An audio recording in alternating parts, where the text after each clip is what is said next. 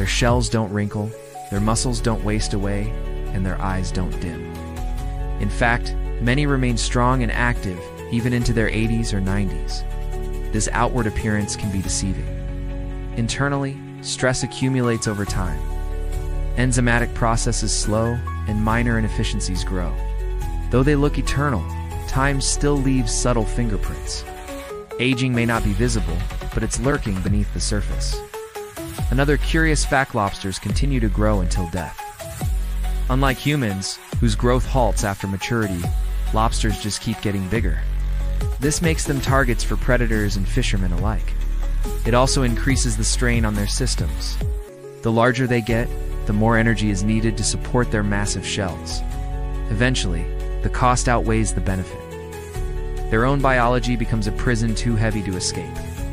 The strength that helped them survive is what ultimately leads them to collapse. In captivity, lobsters live shorter lives than in the wild.